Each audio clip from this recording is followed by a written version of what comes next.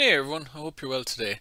So my name is Jason and today I'm going to be going through how you can translate a PDF from any language into English, or in fact into any other language for that matter of fact.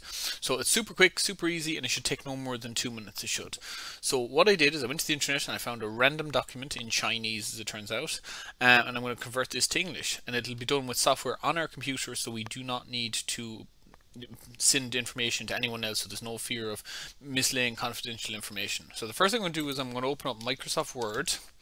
So this is what we're going to use to translate it. A lot of people don't know, but Microsoft Word has a built-in PDF translator. Excuse me. So we get our document here and we simply drag it and we drop it. I've done this already. So it'll give us a warning. It'll say Word will now convert the PDF to an editable Word document. This may take a while. The resulting Word document may not be optimized. Don't worry about that. Just click OK. It doesn't take long. From my experience, it takes very little length time. Oops. So make that big. So this is now in Chinese. I cannot read Chinese, just so everyone knows.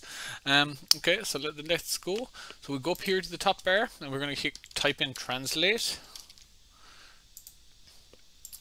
Okay, so I almost forgot. I don't know about ye, but for me, I have to save this down. If I don't save it down, the translation function does not work. So the first thing I'm going to do is go File, Save As, just put it on my desktop. If it saves for ye, please drop me a message in the comments and let me know. Okay, so once I've done here, you can pick your language. In this case, I'm going to not change it from English, so Auto Detect English is fine for me. Click Translate.